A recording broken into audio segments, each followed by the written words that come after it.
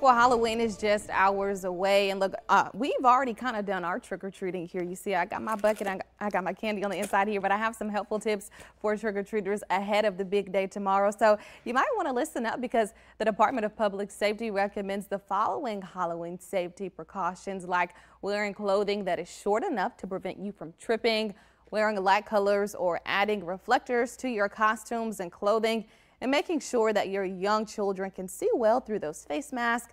Accompany those young children too during their Halloween activities. Make sure you're staying within your neighborhood and only visiting homes that you know, watching carefully for traffic, only giving or accepting wrapped or packaged candy like the candy I have here, examining those treats before you allow your children to enjoy themselves. Those Halloween tips for you to keep in mind ahead of the big day tomorrow.